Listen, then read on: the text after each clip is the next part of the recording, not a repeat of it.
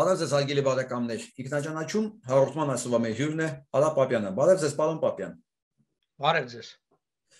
Մենք այսօր երկու թեմա ունենք քննարկելու, երեկվա Հաագայի դատարանի որոշման հետ կապված փաստ եւ հետևանքներ եւ շնորհակալություն, որ դուք ուղարկեցիք այդ Հացանի ինստիտուտի քննարկումների լինկը, որտեղ քննարկվում էր Հայաստան-Ադրբեջան հարաբերությունները, ապագա խաղաղության պայմանագիրը, բայց ադրբեջանցիների հետ, մասնավորապես շատ հետաքրքրական փաստեր կար այնտեղ։ Ես կուզեմ այդ մասին էլ իրար հետ խոսանք։ Լսենք հարցը, որ ամենահետաքրքիրն էր, ամերիկացիների, որ շեշտում են, բայց լսենք հետո քննարկենք միասին։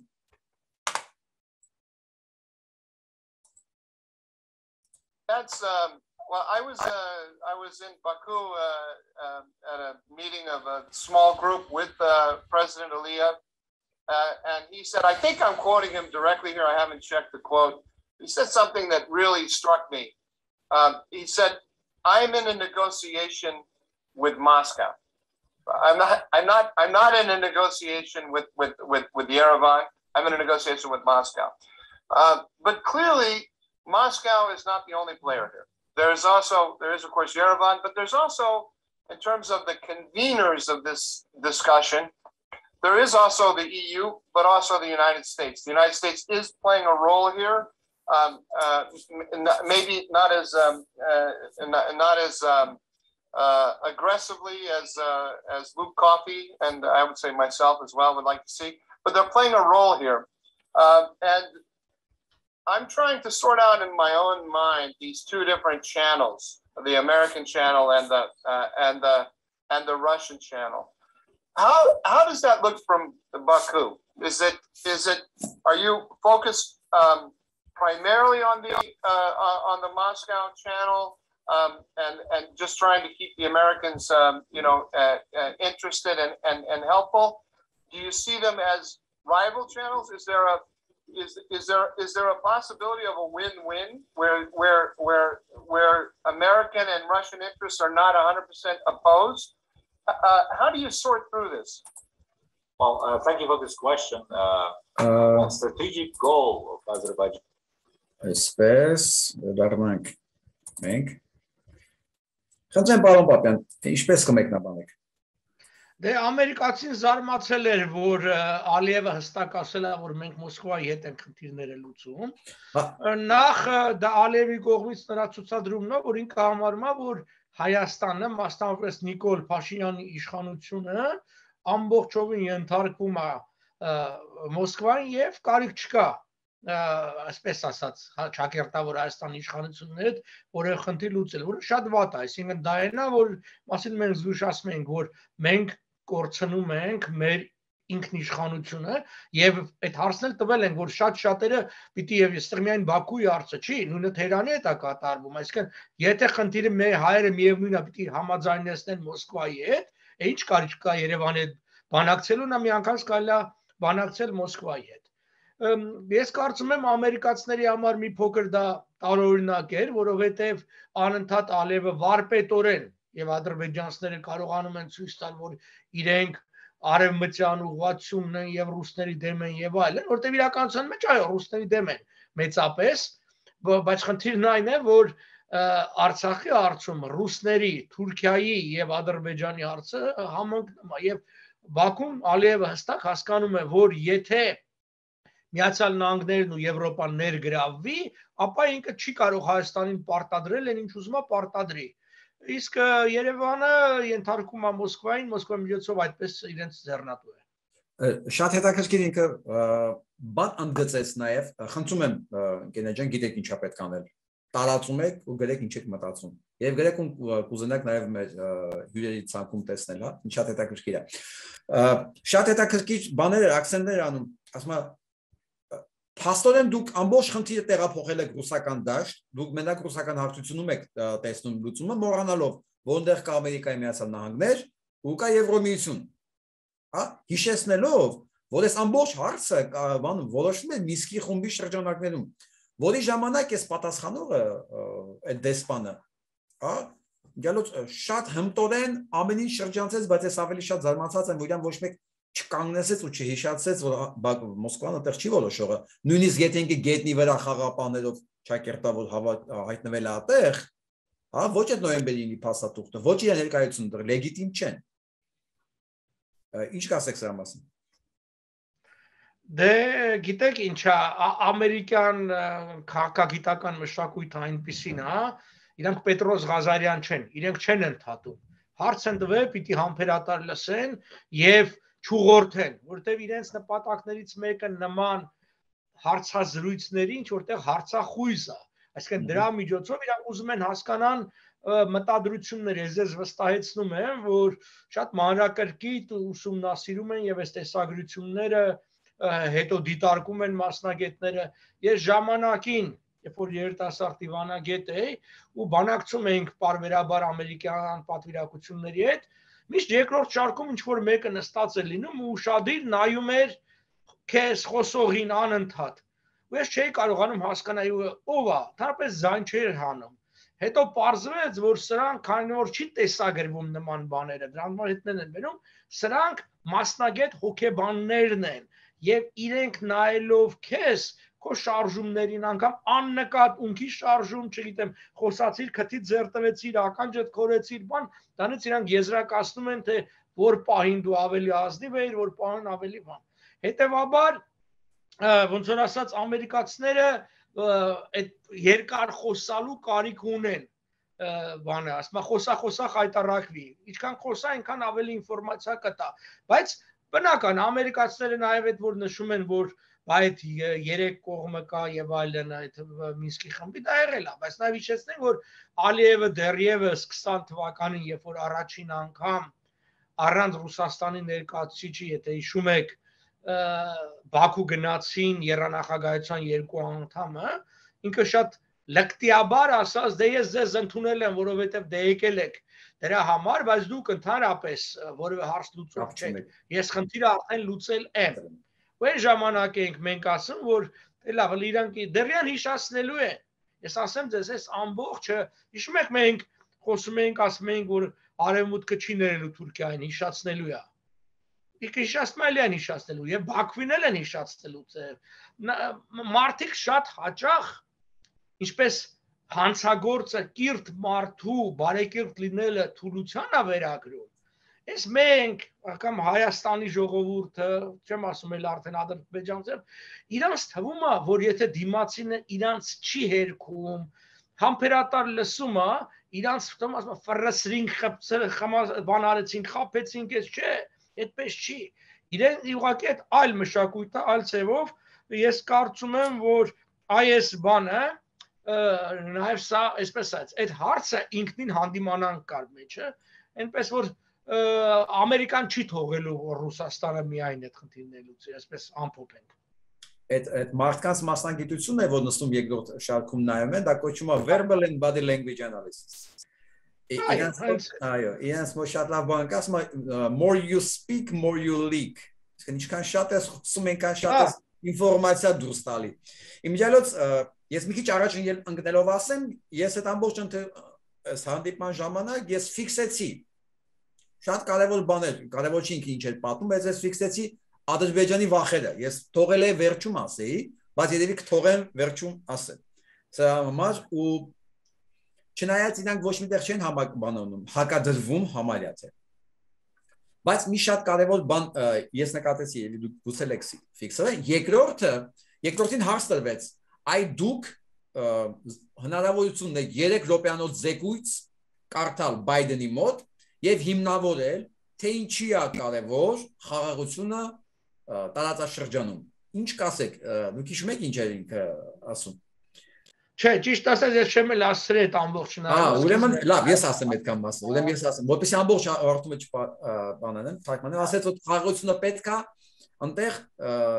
Ադրբեջան, Ռուսաստանի եւ Իրանից բացի ճանապարհ ունենալու համար, որը անցնում է Հայաստանով։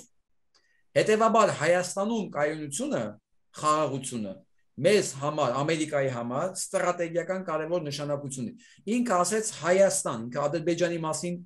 ոչ մի բան չասեց որպես տարածաշրջանում երկիր, որում տարածքում լինելը խաղաղությունը ինչ որ էական նշանակություն ունի։ շատ հստակ մյուսը երրորդը նշեց, որ Հայաստանում խաղաղությունը դա ոչ միայն տարածաշրջանի խաղաղությունն է, այլ Հայաստանի խաղաղությունը, որը պետքա հենց Ամերիկայի Միացյալ Նահանգներին, որովհետև այդտեղով անցնելու իրենց հիմնական ճանապարհը։ Սա այն կրկնում է այն, ինչ որ մենք իրար վաղուց խոսում ենք այդ մասին։ Այո, այդ հենց եվրոպական միջանցքի մասին է խոսքը։ Ես այդտեղ ուզում եմ մի փոքր մեկնաբանություն անել։ Նայեք, երբ որ մենք քարտեզին նայում ենք,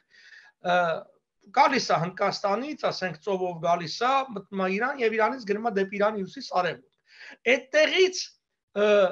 3 կամ 4 ճանապարհ կա, եթե Իրաք-Սիրիան էլ հաշվենք։ Նայեք, Իրաք-Սիրիա միջերկրական ծով չկա, որովհետեւ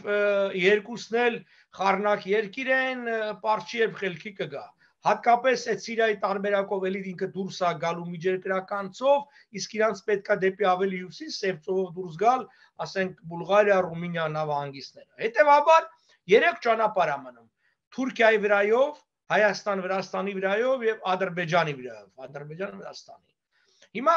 մարդիկ կարող ասեն, դե հեն Ադրբեջանի վրայով ավելի հեշտ է, որտեվ երկաթուղին արդեն համարյա կառուցած է եւ կարելի է Իրանից մտնել Ադրբեջան, հետո գնալ արևմուտք, Վրաստան եւ այլն։ Բայց ինչու է արևմուտքը նախընտրում Հայաստան-Վրաստան ճանապարհը? Շատ պարզ, որովհետեւ այսպես ասած, առաջի եւ երրորդ ճանապարհները ինքը ընկալում են նույն ճանապարհ, այսինքն Թուրքիայի վրայով կանցնի, թե Ադրբեջանի վրայով կանցնի, դա միևնույն է։ Այսինքն այն պահին, երբ որ արևմուտք-Թուրքիա հարաբերությունները վատացան, իսկ ամեն ինչ գնում է դրան, Թուրքիան այնպիսի լծակներ ունի եւ Ադրբեջանն էլ այնքան համերաշխա Թուրքիայի հետ, որ կարող է խոչընդոտներ ստեղծի այդ երթուղու աշխատելու դիմաց։ Իսկ Հայաստան-Վրաստան ճանապարհը ընդհակառակը դա հակակշիռ է, եթե մինչեւից դրա ծավալները մեծել չլինեն, ինքնին դրա գոյությունը ստիպելու է Թուրքիան եւ Ադրբեջանին, որպեսզի իրենք չփակեն իրենց տարածքով անցնող ճանապարհները, այսինքն լծակ չգործադրեն արևմուտքի դեմ։ Հատկապես դա արդեն մեծ աշխարհաքաղաքական խնդիր է, որը գալիս է, մենք տեսնում ենք, ասենք Հնդկաստանը որպես հակակշիռ Չինաստանին, հնդկական ապրանքներ, այսինքն խոսքը վերաբերում է, պատկերացնում եք, չէ՞, մոտարապես 850 միլիարդ դոլարի առևտուր անում Չինաստանը Եվրոմիության երկրների հետ։ Հիմա բնական է Հնդկաստանը միանգամից այդ թվերին չի հասնելու, բայց անգամ մի 200-300 միլիարդն էլ դա թիվ է եւ մի ճանապարհ չէ, որ օգտագործվելու է, դա ցամաքային ճանապարհ է, դա ծովային ճանապարհ է, ծովայինը խնդիր է, որտեղ ծովայինը ոնց որ գնում ես, Սուեզի ջրանցք ես գալիս, Սուեզի ջրանցքը ահավոր է, խնդրաշատ երթուղի է այսօր։ Հետևաբար, այո, Միացյալ Նահանգները շահագրգռված են այդ հարցում, իրենց աշխարհաքաղաքական, այսինքն Չինաստանի դեմ հակակշիռ ստեղծելու այդ հարցով, եւ դա պատճառը, որ Հնդկաստանը սերտորեն համագործակցում Հայաստանի հետ, եթե հիշենք, անցյալ տարի 2 անգամ արտգործնախարար եկավ, մերոնցից գնացին, երբեք որ նման բաներ չեղե, այդ Հնդկաստանը հո չի անում պարզապես, Հնդկաստանը անում է այն, երբ որ ասում են վաճառիր զենք կամ տուր զենք, վաճառում կամ տալիս է, եթե ասեն մի արեք, ինքը չէր կարող անալ, որտեղ այդ զենքի մի զգալի մասը ամերիկյան է, կամ եթե մի հարցով ինքը դեմ գնա, ուրիշ տեղ խնդիրներ կունենա։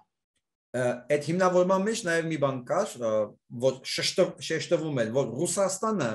որպես պարտված երկիր անկասկած գնալու է տարածաշրջանից եւ դատարկ տեղը հնարավոր է որ լցնի Թուրքիան, Իրանը կամ Չինաստանը եւ այդ իսկ պատճառով Հայաստանում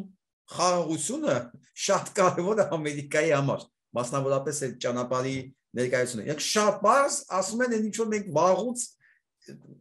փորձում ենք հասցնել մեզ լսողներին։ Գիտեք, մեր խնդիրը նա է, մեր ասելով նկատնեմ ազգային ժողովրդավարական բևեռ եւ որպես մեր անհատներն է, որ մենք ժամանակից շատ առաջ ենք ընկել։ Մենք շատ բան ավելի շուտ ենք կանխատեսում, հասկանում կան հասարակության մի զգալի մասը։ Մենք որ ասում ենք Ռուսաստանը գնալու է, ասում են դուք հակառուս եք, դուք չգիտեմ, եղբայր, նորից ենք կրկնում։ Ռուսաստանը ցանկությամբ չի գալիս ու գնում, ընդհանրապես պետությունները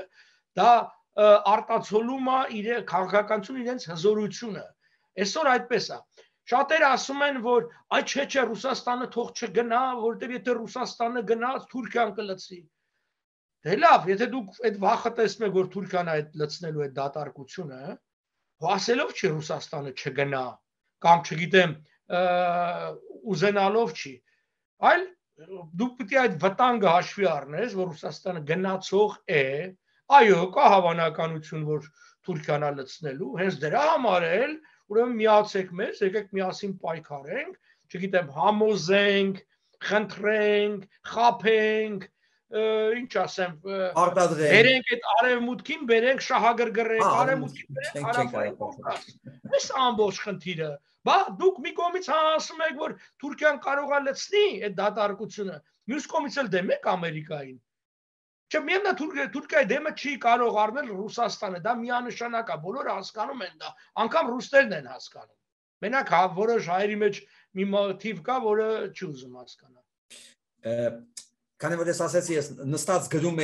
գրեի առնում խոսքի մեջ հնչած վախերը, ուրեմն այդ վախերից մեկը, որ ամենավերջում էր, դա եվրոպական դիտորդների ներկայությունը Հայաստանում։ Շատ մեծ բան կար դրա հետ կապած իրանց մոտ անհանգստություն ադրբեջանցիների, որ Հայաստանը ձգձգելով իրանց պատկերացած խաղաղության պայմանագիրը, դա մասին առանձին էսակ ասեմ, քանի որ այս ընթացքում իրենք չեն կարող պարտադրեն 200 եվրո դիտորդների պարագայում այլևս չեն կարողանալու եւ Հայաստանը կարողանալու է եւս 2 տարի այս վիճակը ձգել։ Ու սա մասին ինքը խոսում էր առանց հասկանալու, որ նաև մենք ենք լսում, մենք հասկանում ենք իրենց վախերը։ Այն որ մենք էլ ենք ասում այս նույն բանը, որ Ադրբեջանը, մասնավորապես Ռուսաստանի հիստերիան էլ է դրա այդ պայմանավորված, որովհետև եվրոդիտորների մուտքով Հայաստան իրենք չեն կարողանալու իրենց ծրագիրը իրականացնել։ Ռուսական քաղաքականության հիմքում որպես հիմնական գործիք ծառայել է թուրք-ադրբեջանական ռազմական վտանգը Հայաստանի նկատմամբ։ Այն որ ասեն ժողովրդի լեզվով ասած ռուսը չլինի, թուրքը մեզ կուտի։ Այսինքն ինքը միշտ ինչ է արել։ Դա անցյալ, չէ, դեռ նախ անցյալ դարի 70-ականներից սկսեց, երբ որ 1878-ին հայկական հարցը, ասեն արևելյան հարցից ածանցվեց հայկական հարցը, եւ Ռուսաստանին պետք էր հայերին տրամադրել իր կողմը, բնականաբար հայերին մշտապես կանգնացնել է ջարդի կոտորածի հաճախ հրահրել այդ ջարդերն ու կոտորածը Թուրքիայում, որպեսզի հայերը վատի եւ ավելի վատի միջև ընտրություն ունենան եւ նախընտրեն, այո, Ռուսաստանը վատ է, ինչպես Լենինն էր ասում, ժողովուրդների բանտ է, բայց գոնե ժողովուրդների սպանդանոց չի, այդ տարբերակով։ Հիմա եթե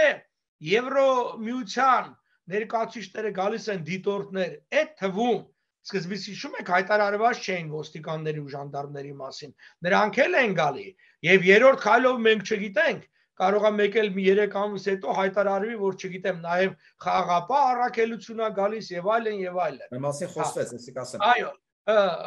իրենք այլևս դա չեն կարողանալու, այսինքն առաջին հերթին ռուսները չեն կարողանալու ադրբեջանական սպառնալիքը մեր դեմ օգտագործել, որպեսզի մեզանից կորզեն ինչ ուզում են, եւ ադրբեջանցիներն էլ իրենք էլ։ Ես մի 2 շաբաթ առաջ էլի այսպես մի վերլուծական ադրբեջանական հաղորդում էի լսում, այնտեղ վերլուծաբաններն ասեցին, վերջ, մենք ժամանակը կորցրել ենք։ Մենք Զանգեզուրը պիտի գրավեինք անցյալ տարի 22-ին կամ 21-ին։ Եթե այն ժամանակ չենք արել, Զանգեզուրը չեն գրավել, եւ ռուսներն էլ մեր թիկունքին էլ Հայաստանն էլ դեռ ուշքը չեր եկել։ Հիմա եվրոպացիների գալով հնարավոր չէ, որովհետեւ այո, գուցե ֆիզիկապես այսօր դեռ մեր բանակը այդքան ուժեղ չի, ինչ որ մի բան կարողանան գրավել, բայց խնդիրը դա մարսելու մեջ է։ Իրենք հասկանում են, չէ՞ որ դա լրջագույն խնդիրներ է իրենց առջև առաջանալու։ Այսինքն իրենք բախման են գնալու արդեն ոչ միայն Հայաստանի հետ, այլ նաև այլ երկրների։ Եվ կա այստեղ ուրիշ մի շատ կարևոր հարց, միայն բախումը չի։ Իրենք մշտապես կեղծիք են ներկայացրել եվրոպացիներին, եւ եվրոպացիներն էլ մոտարապես այսպես է, քանի որ իրենք չեն ուզնեցել անկախ աղբյուրներ սեփական, դա ասել են, գիտեք ինչա, հա հայերը սա են ասում, ադրբեջանցիները սա են ասում։ Բանի պարագային սեփական աղբյուրներ ունենալու պարագային, վստահեցնում եմ ձեզ, որ վերաբերմունքը այլ է լինելու։ Պարզապես տեսակ մենք հենց այս միջազգային դատարանում, երբ որ պիտի ոչ թե խոսային քաղաքական խոսակցություն, այլ փաստերով եւ փաստարկներով ապացուցեն, որ ադրբեջանցիների նկատմամբ խտրականություն ա եղել եւ այլն, չկարողացան։ Դրա համար միշտ ես դրա էլ ջատագովն եմ եղել, որ միշտ պետք է տանել իրավական մասնագիտական քննարկումների, որտեղ այնտեղ ամենակիչ քաղաքականացված ատյաններն են դատարանները։ Չեմ ասում, որ բացարձակ քաղաքականություն չկա, իհարկե կա, որտեղ օրինակի համար որ Սոմալիի, նու չասենք ներկայացուցիչ, որտեղ միջազգային դանդաղ ներկայացուցիչ չեն, Սոմալիի քաղաքացին քվեարկեց, միակն էր, որ քվեարկեց դեմ այդ հայկական, այսպես ասած, հայցին, որտեղ մյուսը ադհոկ դատավոր էր, այսինքն այն դատավորները, որը հանդես էր գալի Ադրբեջանի անունից, եւ բնականաբար ինքը իր դեմ չլի։ Այդ Սոմալիի դատավորի ոնց որ քվեարկման հիմքին հաստատ իր անձնական մոտեցումն էր դրված։ Մենք գիտենք Սոմալին ինչ երկիր է, բանը, ծայրահեղ իսլամիստական երկիր, եւ այդ մարդը մտածում է, եթե ինքը քվեարկե այս հարցը, ինքը վերադառնա իր հայրենիք, իրան ցծի կարող է հանեն, ասեն որ դու անհավատների կողմ ես, ի վերջո, եթե մյուս դատավորները ազատ են իրենց կամքի մեջ, նման մարդիկ, նման երկրների մարդիկ իրենց վերադարձի մասին են մտածում։ Հետևաբար, այո, մի քանի գործառույթ են իրականացնում դիտորդները, դա փաստահավաքն է, բայց հենց նրանց արկայությունն էլ զսպոչ դերավ ունենալու։ Այս վարողը մոդերատորը շատ սահուն այդ հարցից հետո, որ արդյոք մտածում եք, որ Ամերիկային անտեսելը ճիշտ է, հա, դուք որ ասում եք ամեն ինչ ռուսի հետ որոշում են, որ փորձես բացատրել, որ ոչ, ռուսի հետ, քանի որ ինքն է ֆիզիկապես ընդեղ ներկա, դրանից հետո վերցնելով էս իր խոսքը, որ ասեց ոչ, ասեց հա իհարկե, ասեց լավ է որ դուք այտենց եք մտածում, որովհետև քանի որ Ռուսաստանը գնալու է տարածաշրջանից, տարածաշրջանում խաղաղություն ապահովելու համար ամենան հավանականությամբ կգան միջազգային խաղաղապահներ։ Ինքը թողելով ինքն իրան խոսել արդարացնել ոչ իրենք դեմ չեն Ամերիկային, հա, չեն մերժում Եվրոպան եւ Ամերիկան, ասեց, հա, շատ լավ է որ դուք չեք մերժում, որովհետեւ իրան գնալու են, տեղը գալու են միջազգային խաղաղապահներ, որտեղ ես կդնեմ անպայման լինկը նայելու համար, որտեղ ինքը լինելով շատ փորձառու, լինելով շատ խելացի թուրք, բայց խելացի դեսպաներ, իրենք բավականին լավ դիվանագիտական կորպուս են աճեցրել, ասեմ։ Այո, ինքը շատ խելացի անցավ դրա շրջանցեց, բայց ինքը չկարողացավ ասել չէ, դա հնարավոր չի։ Երկրորդ այնը վախերի ցուցակում, որ ես ասեցի, այդ ոչինչ չեն կարողանալու պարտադրել իրանց պատկերացած խաղաղության պայմանագիրը, որովհետև իրանց խաղաղության պայմանագրի հիմքում անդադ շեշտում էին Հայաստանի պահանջներից, տարածքային պահանջներից հրաժարվելու, ընդ որում ոչ միայն Ադրբեջանի նկատմամբ, այլև Թուրքիայի նկատմամբ։ Իրանք ասում են մենք էս ոնց որ սերվագիր տարբերակը տվել ենք, ու անպարտաճանաչեն հայկական կողմը միշտ ժամանակ են ձգում, ակնհայտ ժամանակի վրա է խաղում Փաշինյանը եւ այլն, ասեց ու ամբողջ խոսակցության ընթացքում անկախ իրենց մատնում են իրենց հիմնական նպատակն ու վախը տարածքային պահանջներից հրաժարում, հա, ու ասում են որ քանի որ հիմա մտել են եվրոդիտորդները, մենք էլ չենք կարող դա պարտադրենք։ Հիմա պարոն Պապյան, ես ում հասկանամ, ինչն էր խանգարում միջև հիմա Նիկոլ Փաշինյանը դա ստորագրեր։ Բնականաբար հիմա արդեն ոչ մի բան չի պարտադրում ստորագրելու, բայց այն ժամանակ կար, չէ՞, այդ բանը, վտանգը, պարտադրողականությունը, ինչը կարող է իրան հետ պահածնի։ Ուրեմն կարծում եմ երկու բնույթի ըստ իրեն վտանգներն էին իրեն սպառնում դա։ Մեկը դա ներքաղաքականն էր, որտեղ ինքը հասկանում էր, որ կա Հայաստանի ներսում ուժեր, այդ թվում եւ թերևս առաջին ազգային ժողովրդավարական բևեռը, որը հաստատ դեմ է լինելու։ Եվ այդ դեմը ինչ ձևերով է դրսևորվելու, ասում Աստված գիտի տարբերակն է։ Չեմ ասում, որ բնականաբար ուրիշ ուժեր էլ կային, անհատ մարդիկ կային, ինքը նաեւ հասկանում է, որ ինքը հավերժ չի մնալու վարչապետ կամ նախագահ, չէ՞, ու հավերժ 4000 թիկնապահ չի ունենալու։ Ի վերջո ամեն ինչ անցողի կա։ Այսինքն մեկը կարծում եմ այդ ներքին զգուշավորությունն էր։ Մյուսը, որը կարծում եմ ավելի ազդեցիկ էր, դա այն էր, որ արևմուտքին դա ցերնատու չի։ Արևմուտքին ցերնատու չի, որովհետև արևմուտքը դրանք պահում է որպես լծակներ, ասենց ասենք, Հայաստանի տարածքային ամբողջականության վերականգնման հարցը պահվում է որպես լծակ ապագայում եւ մոտ ապագայում օգտագործելու։ Ինչպես ցեղասպանության հարցը մի քանի տասնամյակ դա լավ լծակ էր Թուրքիայի դեմ, որը այլևս սովետական միության կողմից եւ սովետական միության կողմից եւ արևմուտքի կողմից։ Միայն բոլորի կողմից էլ է եղել, բացի հայերի կողմից, չէ, եւ հայկական որոշ կառույցների կողմից դա լավ փող են հավաքել, հարցը այդ չի։ Բայց այդ արդեն անցած էտապ է։ Հիմա պետքա ունենալ ավելի լուրջ հարց։ Իսկ լուրջ հարցը տարածքային հարցն է։ Նախ ես ուզում եմ ասեմ, եւ դրա մասին մենք էլի ենք ասել։ Հայաստանի Հանրապետությունը տարածքային պահանջներ չունի իր որևէ հարևանի նկատմամբ։ Հայաստանի Հանրապետության պահանջն է միջազգային իրավունքի վերականգնում, այսինքն Հայաստանի տարածքային ամբողջականության վերականգնում համաձայն միջազգային իրավունքի եւ այդ իրավունքի այն փաստաթղթերի, որոնք անժամանցել են, անբեկանել են, անշրջելի են։ Եվ մենք ասել ենք, հիշում եք, մենք խորհուրդ ենք տվել նաև տարբեր ելույթների ժամանակ Նիկոլ Փաշինյանին, որին կասի,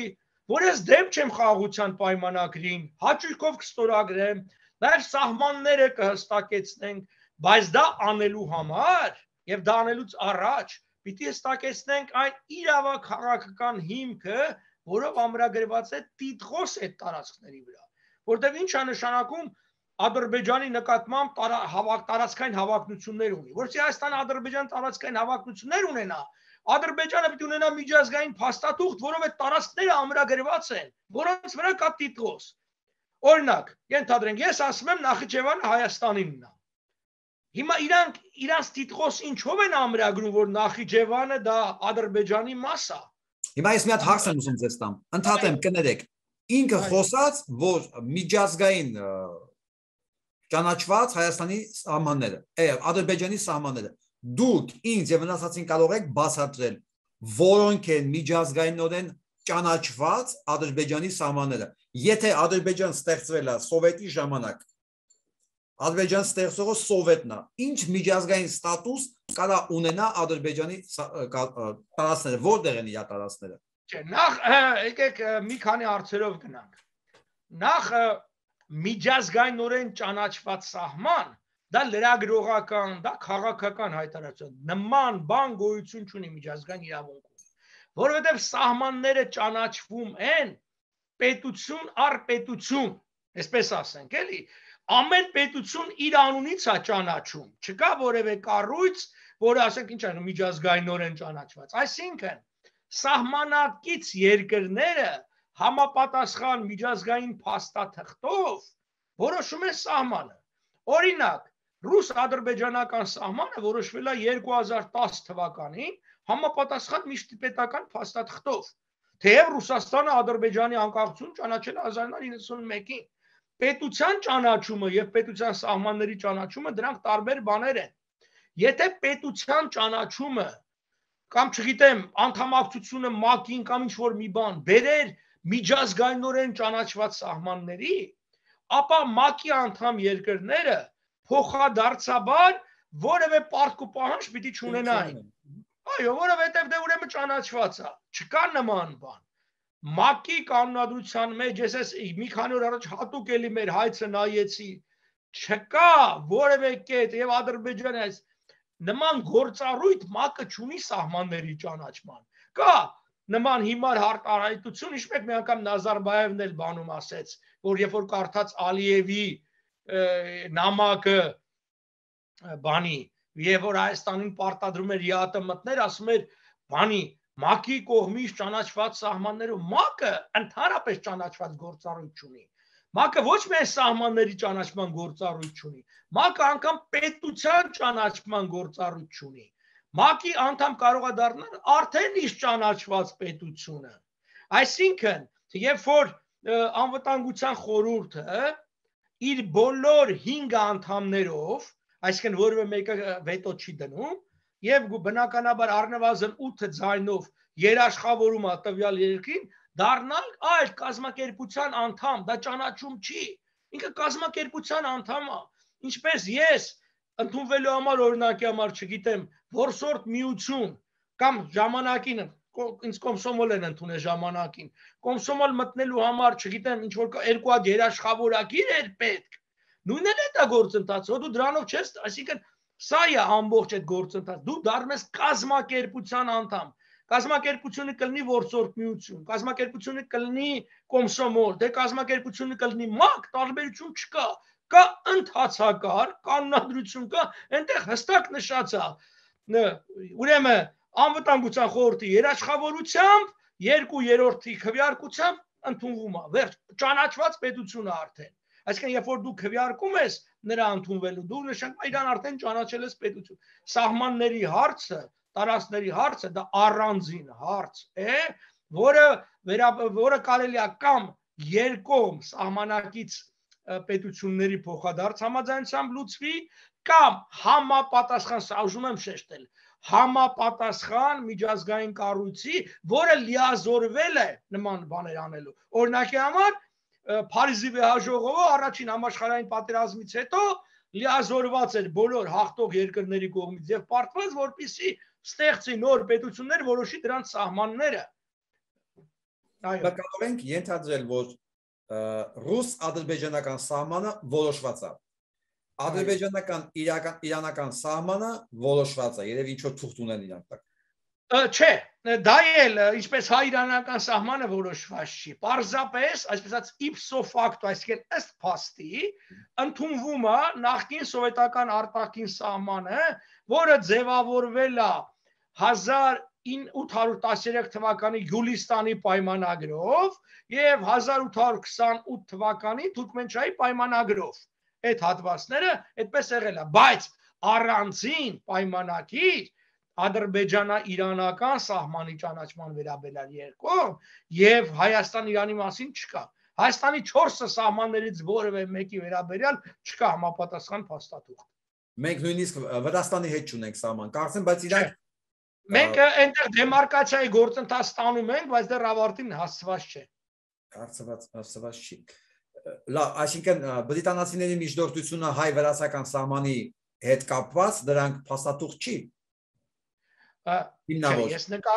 Ես նկատի ունեմ,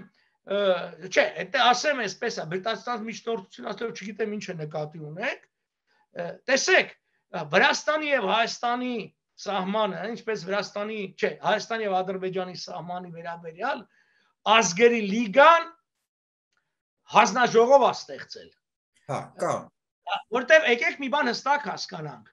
որտեւ անդադ ասում են այլ անգլիացիները, չգիտեմ, Արցախը տվեցին Ադրբեջանին եւ այլն, վերում են այդ սուլթանովի իշխանությունը եւ այլն։ Նայեք, այդպես բան չկա, ինքը չի տվել։ Ուղղակի Արցախի ժամանակավոր վարչական կառավարիչը նշանակվել Սուլթանովը։ Վերջ, դա է։ Բայց այսինքն դա վարչական կառավարման ձևը, դա պետության ինքնիշխանության ճանաչում չի եւ հստակ ասվել է, որ սա ժամանակավոր վարչական կառավարում է, մինչեւ Փարիզի վեհաժողով կլուծի այս հարցը։ Փարիզի վեհաժողովը ստեղծել է հանձնաժողով, որը որոշել է հայ-վրացական եւ հայ-ադրբեջանական սահմանը։ Դա արկախ է թողել, դա փետրվար 24-25 արկախ է թողել դրա իրականացումը, որպիսի կողմերը փոխադարձ համաձայնությամբ իրենք գտնեն այդ լուծման տարբերակը, իսկ եթե դա չի լինում, Ուիլսոնի իրավարար վճռի, ընդդեմ հայ-թուրքական սահմանը որոշելուց 100 օրվա ընթացքում, եթե դա չեղավ, այդ ժամանակ ազգերի լիգան ինքը պիտի լուծեր, բնականաբար պիտի լուծել այն նախնական որոշումներով, փետրվար 5 որ արված էր։ Իսկ դա խարսխված էր ազգագրական պատկերի վրա։ Այսինքն հայաբնակ շրջանները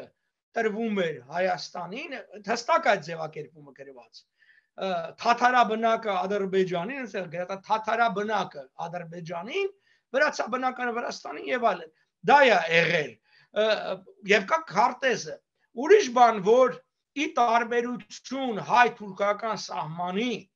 որը Ուիլսոնի իրավարար վճիռն է, որը շատ մանրակրկիտ եւ պրոֆեսիոնալ է արվել, եւ այդտեղ շատ կա այդ նաեւ սահմանի նկարագրությունը, որը ամենակարևորն է, այսինքն delimitation կոչեցան այդ սահմանի նկարագրությունն է, դա կա հայ վրացական, հայ ադրբեջանականի պարագայում այդ մանրակրկիտ նկարագրումը չկա, կա ընդհանուր սկզբունքների ընդունումը եւ քարտեզը, բայց այնուհանդերձ այդ քարտեզը պահվում է Միացյալ Նահանգների պետական արխիվում կա, այնտեղ հստակորեն գոնե այսպես ասեն, կարող է սարի ու չգիտեմ մի 100 մետրի խնդիր առաջանա, բայց խնդիրը այն է, որ այս գյուղը հայկական հայերին անցնում, այս գյուղը Ադրբեջանին հստակ է, կարճ ասած քարավաճառը, որ հայկականն է, վիճելի հարց չկա, որ այսինքն Արցախը կամ Լեռնային հայկականն է, էլի վիճելի հարց չկա, կարա վիճելի հարց առաջանա, օրինակի համար ջրականի Ջաբրայելի շրջանում ինչ որ գյուղերի հետ, որտեղ այնտեղ կարող է մի բան հստակ չի։ Խնդիրը հետևյալն է։ Տարածքների խնդիրը լուծված ազգերի լիգայով, տարածքային պատկանելության, սահմանների հստակեցման հարցը կարիք ունի հանձնաժողովի։ Իմիջիայլոց ասեմ, որ դա լուրջ գործընթաց է, անգամ մանրակրկիտ փաստաթղթերի առկայության դեպքում վեճեր է առաջանում, որ ասենք քարտեզի վրա եւ թղթի վրա նկարագրածը իրականությանը որտեղ է համապատասխանում եւ ասեմ ձեզ այդ պատճառով էր որ իրանա-թուրքական սահմանի դեմարկացիան, այսինքն սյուների տեղադրումը մոտ 150 տարի տևեց եւ այնտեղ մի առանձին շրջան կար Կոտուրի շրջանը, որը վիճահարույց էր, դրա վերաբերյալ միջազգային հանձնաժողով ստեղծվեց, որ այդ խնդիրները լուծեց, ասածս որն է, այստեղ կարևորը այսպեսն է, կարևորը այն է, որ ազգերի լիգան միանշանակորեն ճանաչել են այդ հանձնաժողովի աշխատանքներով Արցախը, իսկ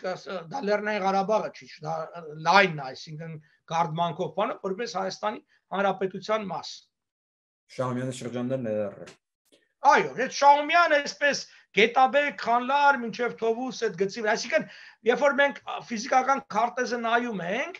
այն լեռները, որտեղ վերջանում են, հենց այդ լեռներով է սահմաններ գնում, որովհետև հայերը լեռներում դեռևս շարունակում էին մեծամասնություն կազմել, մենք մոռանում ենք, որ 1988-89 թվականին Ղարաբաղից դուրս հայությունը, Լեռնային Ղարաբաղի ինքնավար մարզից դուրս հայությունը, բայց Ղարաբաղում ապրող հայությունը թվով նույնքան է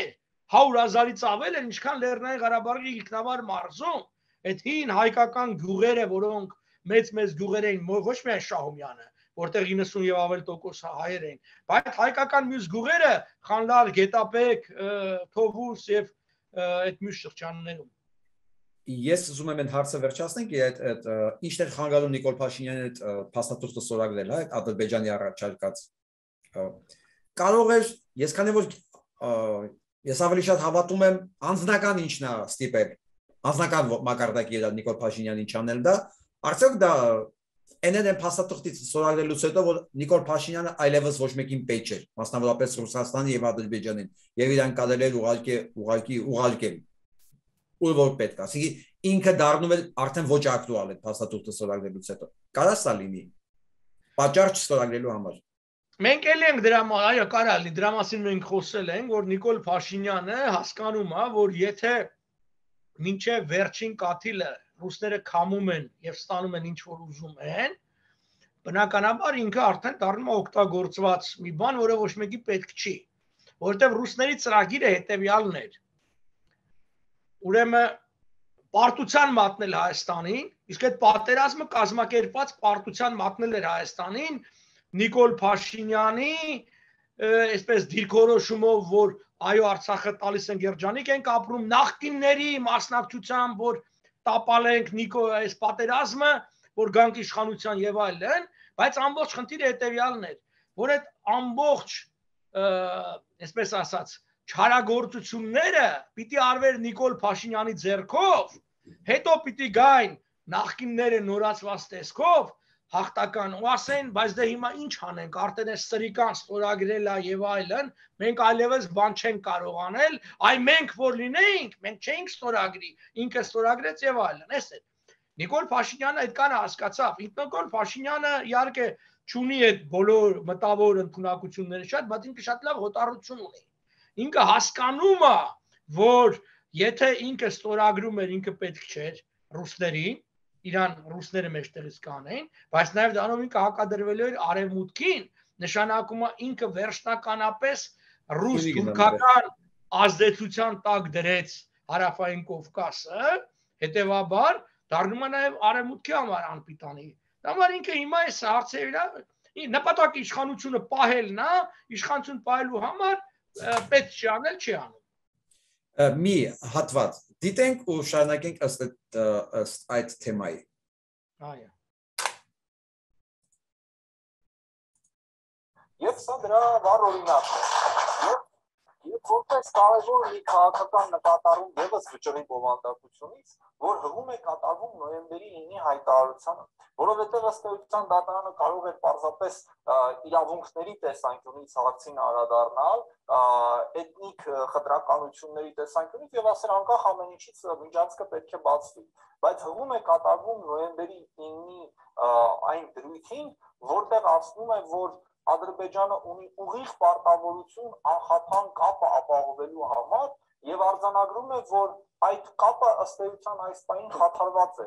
եւ նաեւ պատասխանում է Ադրբեջանի կողմից ներկայացված փաստարկին, թե իրենք այս կամ այն կերպով ապահովում են, հիմա անդադ մեջբերումներ են անում, չէ, ասում են, տեսեք կարմիր խաչի մեքենաներ, մենք թույլ տալիս անցնեն խաղապանների մեքենաները, ասում է այդքանով հանդերձ դուք պարտավոր եք ամբողջական ապաշրջափակում իրականացնելու, իսկ մենք հիշում ենք, որ անգամ Ադրբեջանի նախագահի իրանք արդեն մեզ այլևս հետաքրքիր չեն, վերադառնանք մեզ։ Պարոն Պապյան, տեսեք, ներկայացում է կարծես թե որպես մի մեծ հաղթանակ, որ տեսեք, դատարանը որոշում ընդունելուց այդ շրջափակման հետ կապված հղում է կատարել նոյեմբերի 9-ի փաստաթղթին։ Ես չգիտեմ ինչ ասեմ, այսինքն այն ինչ որ մեր համար կապիտուլյացիա է, այն ինչ որ մեր համար կապիտուլյացիա, այս մարդկանց համար մարդիկ ներկայացնում են որպես հաղթանակ։ Հիմա դե բնականաբար այս մարդիկ տենց էլ պետք է ներկայացնեն։ Հիմա հարցը ինչումն է ինձ համար։ Արդյոք սրանից դառնում է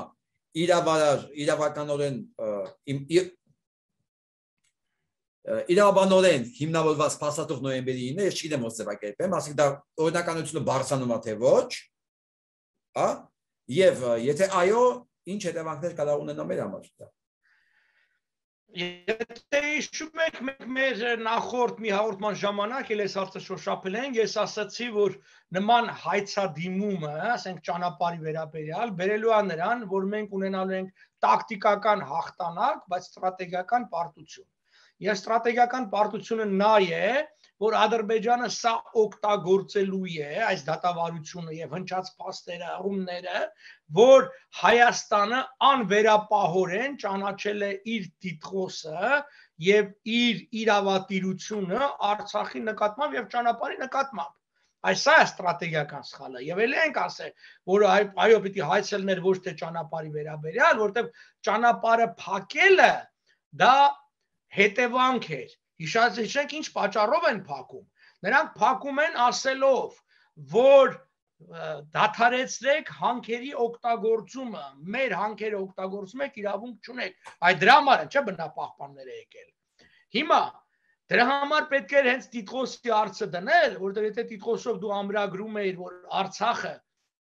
գոնե, չեմ ասում հայկական տիտղոսի ամրագրումը, այլ ադրբեջանական տիտղոս չկա ամրագրված Արցախի նկատմամբ, հետևաբար հանքը ադրբեջանական չի, հետևաբար ադրբեջանցի որևէ քաղաքացի կամ բնապահպան չի կարող դա պատճառ, պատրվակ օգտագործել փակելու ճանապարհը որևէ ձևով։ Դա չարվեց։ Դրա համար այո, այսպես ասենք, դա բավականին մեզ համար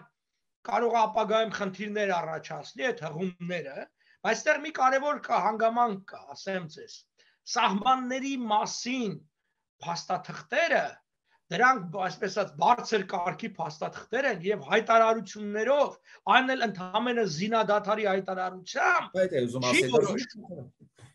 դա պիտի արվի, դա արվում է միջպետական պայմանագրով,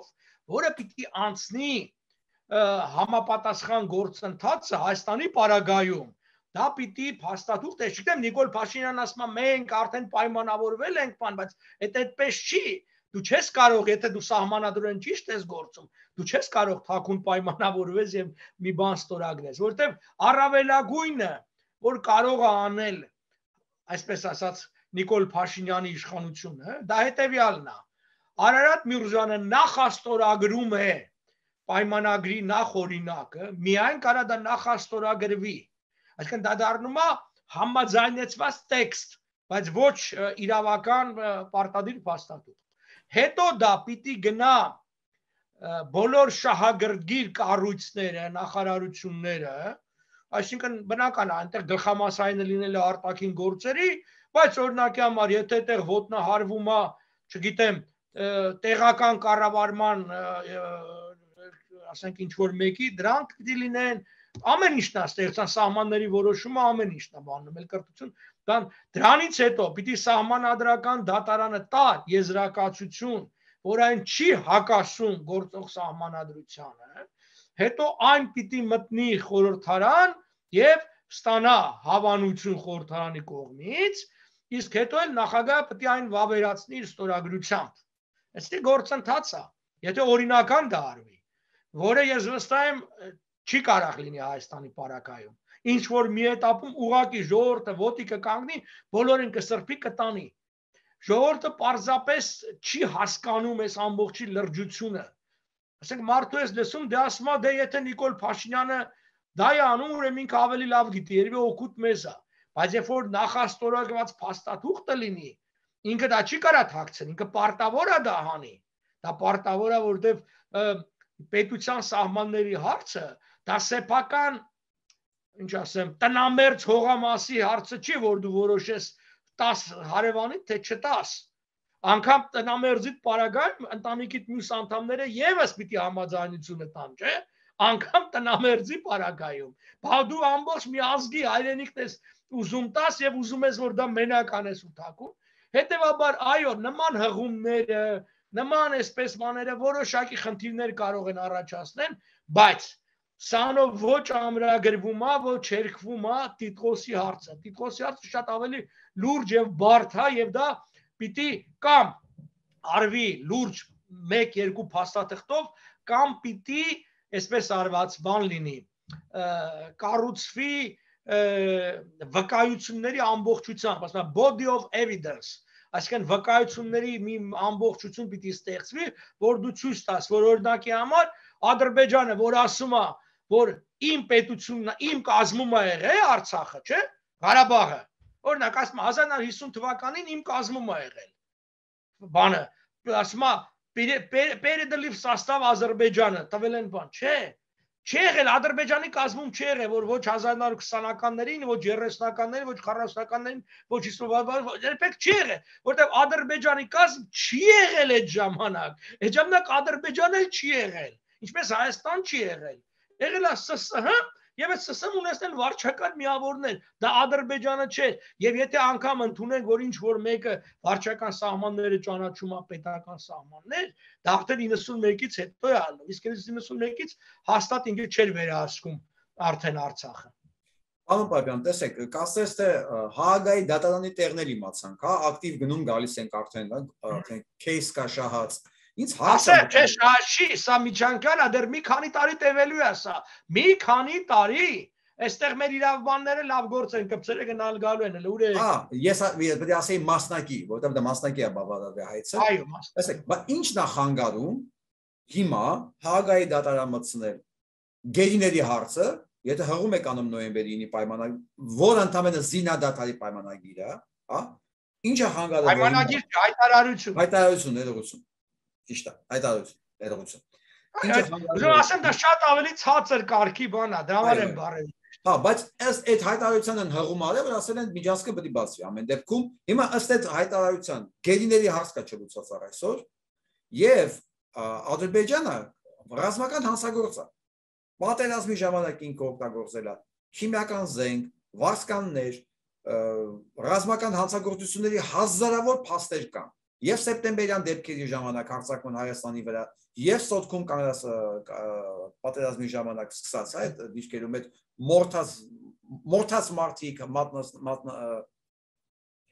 մասնատած մարդիկ, հասկանում եք ինչ եմ ասում։ Եվ ամբողջ 44 օրյա պատերազմի ընթացքում, հա, մենք սարսափելի քանակությամբ փաստեր կան, որ այդ երկիրը ռազմական հանցագործ երկիր է, Ռուսաստանից ոչ պակաս։ Ինչն է խանգարում, որ այս երկու կարևոր կեսը չի մտնում Հագայի դատարան։ Չգիտեմ, իշխանությունը պիտի հարցնել ինչն է խանգարում։ Նայեք, Հագայի դատարանը դիմել հայկական կողմը, որոշակի կոնվենցիայի խախտման, այսինքն դրա վերաբերյալ որոշում կասել է։ Եթե դիմեին նաև, չգիտեմ, օրինակ պատերազմական օրենքները խախտելու եւ այլն, բնականաբար այդպես էլ կլներ։ Գիտեք, դատարանները ոնց են գործում։ Դատարանը գործում է համապատասխան հայցի։ Դու չեք կարող մի հայցով, որը մտնեք, ինքը 3 ոնց որ ասած հայցի պատասխան կա։ Հստակ է եղել հայցը։ Ճանապարհի վերաբերյալ ասել են ոչ։ Ճանապարհը բանա սխալ է։ Հետևաբար դուք դրանք եք ասում, չէ՞։ Այստեղ էլի գալիս ենք ավելի լայնից։ Իսկ ինչ է ընդհանրապես խանգարում գնալ Հագայի դատարան, որի մասին եւ բան անել, դատարանի միջոցով որոշել երկու հարց։ Ինչ փաստաթղթով է Ադրբեջանի տիտղոսը ամրագրված ներկայումս ինքը իրեն վերագրող տարածքների վրա, ինչ միջազգային օրինական փաստաթղթով է, հետևաբար եւ սա հարց մեկ, այսինքն պետք է ինքը դատարանում ապացուցի, որ օրինակի համար Մոսկվայի պայմանագիրը, որով Նախիջևանը անցել է Իրան, միջազգային օրինական փաստաթուղթ է։ Ոնց ապացուցել է, չգիտեմ, որովհետեւ կնքելու պահին ոչ բոլշևիկյան Ռուսաստաններ ճանաչված, ոչ էլ քեմալական Թուրքիան։ Առավել եւս երկու պետություն իրավունք չունեին, եթե պետություն չէ, կներեք, երկու քաղաքական ապստամբական ուժ իրավունք չունեին որոշելու 3-րդ եւ 4-րդ ճանաչված պետությունների սահմանը։ Այդ հարցը թող բարձրացնեն։ Թող իմ միջալոց ասեմ, երբ քչերը գիտես, մեմ հիշեցնել,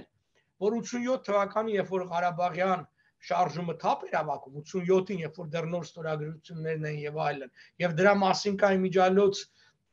կարծեմ հունիս թե հուլիս ամսի Հայաստանի կենտկոմի բյուրոյի քննարկումը, որտեղ Կարեն Դեմիրճյանն ասեց, որ որոշ հակապետական գործիչներ ստորագրություններ են հավաքում Ղարաբաղը Հայաստանին միացնելու, դա 87 թվի համարն էր այդ բաների հետ կապված։ Կարճ ասած, հա, այն ժամանակ ինչու էր դա, որտեղ այն ժամանակ խնդիրը նաև Նախիջևանով էր։ Նախիջևանը դուրս մվեց Ղարաբաղ կոմիտեի կողմից արդեն 88-ի մայիսի կողմերը։ Իսկ ինչ էր Նախիջևանի հարցը, որտեղ Նախիջևանի հարցով շահագրգռված էր ՍՍՄ պաշտպանության նախարարությունը եւ խնդրի բարձրացումը Ղարաբաղի պայմանավորված էր Նախիջևանով,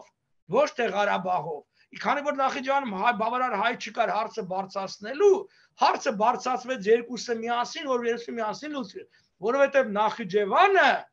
դա դարձել էր թուրքական, ոնց որ ասած, ազդեցության բուն արդեն այդ ժամանակ, եւ խնդիր էր դրված Նախիջևանը Հայաստանի կազմին փոխանցելու մասին։ Սա է եղել ամբողջ շարժման բանը։ Հետո այդ ամբողջը դիտարկվել է, որ հնարավոր չի Նախիջևանում ուղղակի բավարար մարդ չկա ցույց անելու եւ պահանջելու,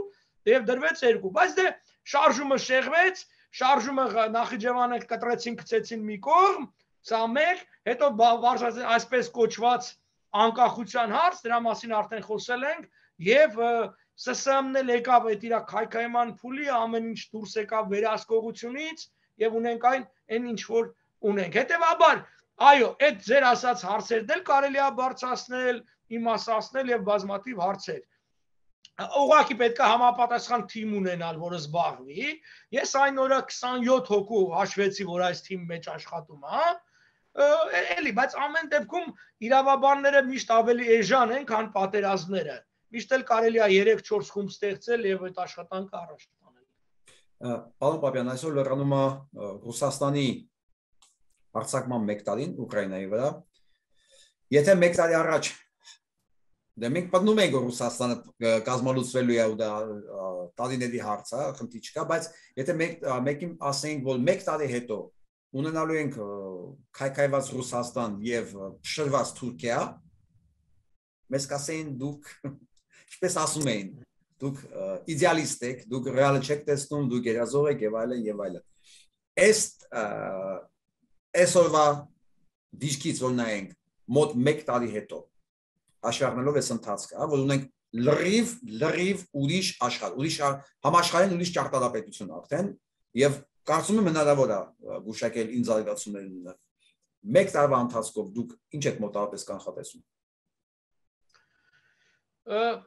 Նախ ուզում եմ ասեմ, այո, մենք մշտապես եղել ենք այն համոզման եւ դրա մասն էլ նշվել է, հենց մասնավորապես Wilson իրավարար վճռի հարցով, որ դա, չգիտեմ, հեքիաթ է, իրականանալի չի բան, ես ասել եմ, եկեք մենք մեր տնային աշխատանքը կատարենք, պատրաստենք համապատասխան փաթեթները եւ համապատասխան իրավիճակում իսկ աշխարհը փոխվելու է, այդ նույն ամերիկա-թուրքական հարաբերություններն են վատանալու, ռուս-թուրքական հարաբերություններն են թուլանալու, Թուրքիան ինքն որ մենք կարողանանք օգտագործենք, դա այդ հավատը ունեցել ենք, այդ հավատն էլ 15 տարի առաջ մղում ու ես դրան հավատացած եմ։ Հավատացած եմ, որ այո, մի տարի հետո աշխարհը ուրիշ ալնելու, բայց սա կախված է շատ բան ինչ ենք ունենալու մեզանից։ Գիտեք,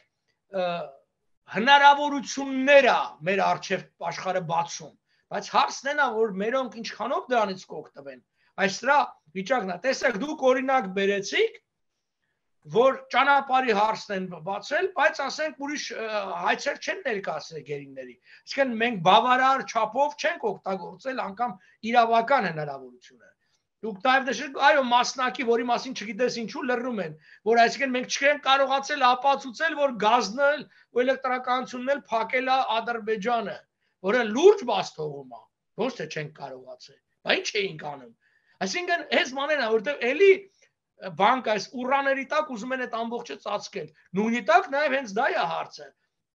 որ մենք ասում ենք, որ մի տարի հետո Ռուսաստանը շատ ավելի թուլացած ալնելու եւ խնդիրն է ինքը կտրովի, կպարակտվի, թե կմնա բան, դա մի քիչ այլ հարց է, բայց այն որ ինքը հարավային Կովկասում այլևս հարց լուծող չլինելու դա միանշանակ է։ Հիմա ինչ ընտրություն ունի հայ ժողովուրդը։ Հայ ժողովուրդը չունի ընտրություն Ռուսաստանի եւ Թուրքիայի միջեւ, որտեղ Ռուսաստանը չկա գնալու է։ Հայ ժողովրդի ընտրությունը լինելը Թուրքիան թե Արևմուտքը։ Նրանք ովքեր հանդես չեն գալիս այսօր Արևմուտքի օգտին, իրանք հանդես են գալի ուրեմն Թուրքիայի օգտին։ Չկա այլ ընտակ, թող հեքիաթներ չպատմեն, ասեն, որ չէ Արևմուտքը հարավային Կովկասում Թուրքիայով հանդես գալի, այդպես հանդես չի գալիս, սա մեկ, եւ եթե հանդես է գալի ամեն ինչ արեք, որ այդ տրողվի։ Այսինքն եթե հանդես է գալի, ձեր այլ ընտանքը որն է։ Այսինքն Ռուսաստանին պիտի ուժեղացնեք, Ռուսաստանին պիտի հզորացնեք, դե լավ խոսում եք, ճառեր եք ասում, լսում ենք, տարբեր ճակերտավոր ռուս բաներ, մեկնաբաններ ժողովրդին սարսափեցնում են, չէ որ Ռուսաստանը կգնա, դնա Թուրքիան կգա։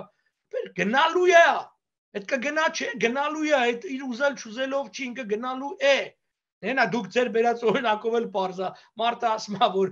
խաղաղապահները բանա, չկա այդ կասկածը, հարցը որոշված է։ Հարցը ռուսներն էլ գիտեն։ Ուղղակի ռուսները այսօր սակարկում են թուրքերի հետ, մեզ ծախում են։ Ուղղակի ուզում են մի քիչ ասում թանկ վերցնեն մեր համար եւ էլ են տարիներ առաջ եմ ասել, որ լավ գին տվողը լինի Ռուսաստանը մեզ կծախի, բայց լավ գինն էլ արդեն առանձնապես ման չի։ Դրա համար մեր խնդիրն է օգտագործել արևմուտքի բարյացկամ վերաբերմունքը հստակ մեր նկատմամբ, որը մեր շնորհքը չի, ոչ էլ Նիկոլ Փաշինյանի շնորհքն է։ Եթե մեզ անհատապես էլ ինչ որտեղ շնորհք ունեցել ենք, նյութեր ենք տվել, հանդիպել ենք, խոսացել ենք, հանրահավաք ենք արել, ցույց ենք տվել, որ այ ժողովրդական տրամադրություն Նիկոլ Փաշինյանը ոչինչ չի արել։ Պարզապես բանի տեղել չեն դնում արդեն։ Իշխանությունները կուզեն թե չեն ուզեն անում են։ Հիմա որ նույն Գերմանիայեն կանչել Նիկոլ Փաշինյանին, ոդի բանով չի,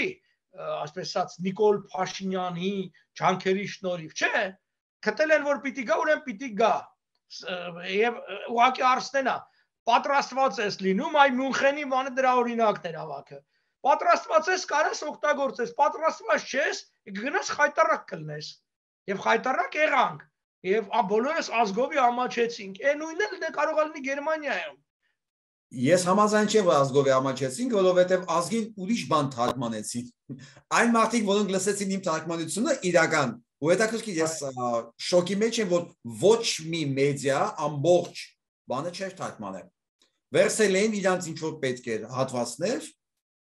չեմպիոն ցույց տալու համար Փաշինյանին, բայց այն ինչ կատարվեց, դա խայտարակություն էր, ուրիշ բառ չեմ կարող դրան ասեմ, դա հերթական դավաճանություն է, դա հերթական կապիտուլյացիան էր, բայց ժողովուրդը չգիտի,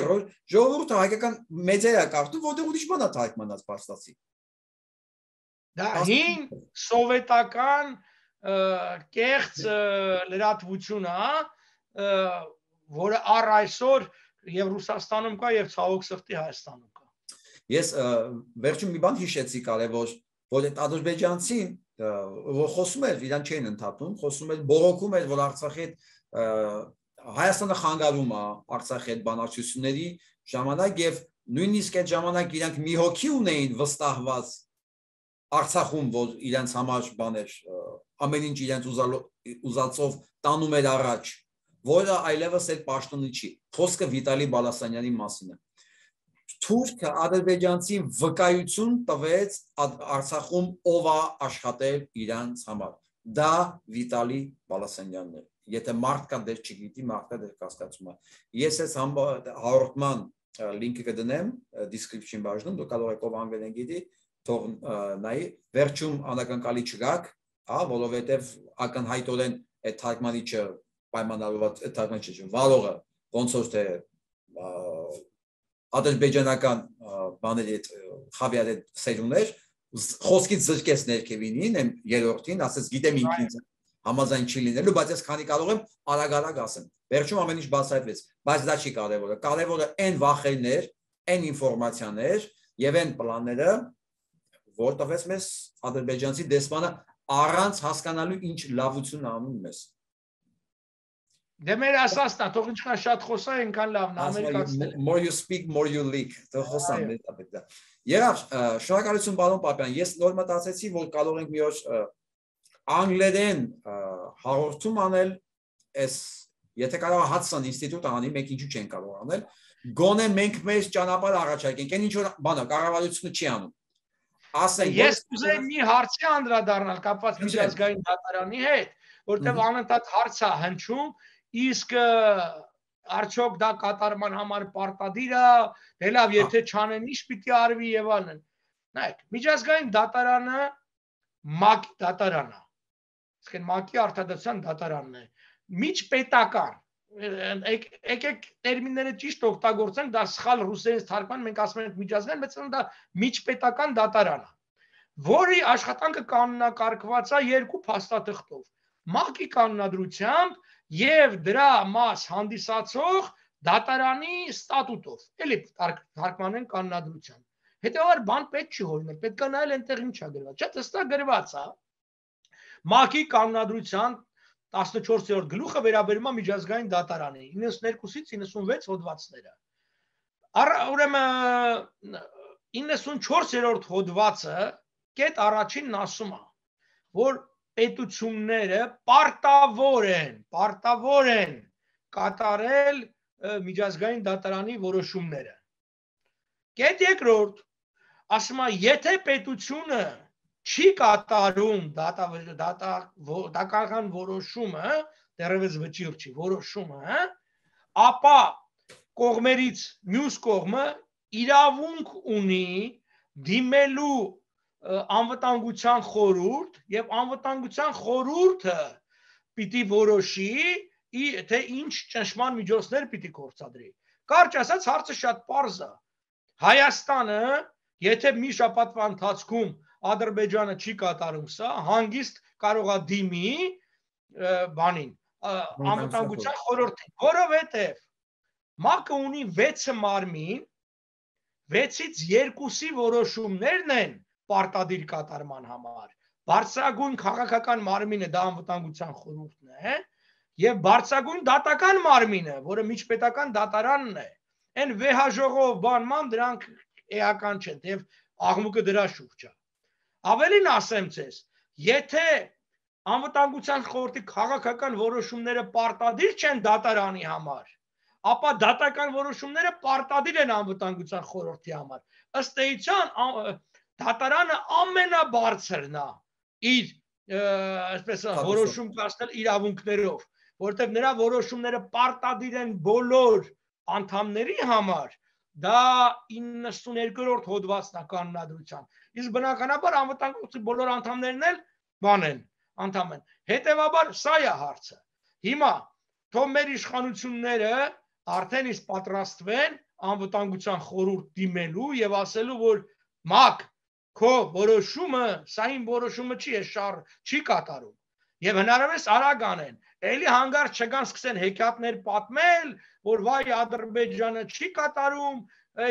փչացած արևմուտքը չի պարտադրում, դրա համար դուք պարտավոր եք 96-րդ հոդվածի 2-րդ մասի հիման վրա դիմելու անվտանգության խորհրդի եւ ունենալով հիմք այդ դատական որոշումը։ Այսքան։ Դուք ինքներդ հավատում եք, որ Հայաստանը կդիմի ՄԱԿ-ի անվտանգության խորհուրդ։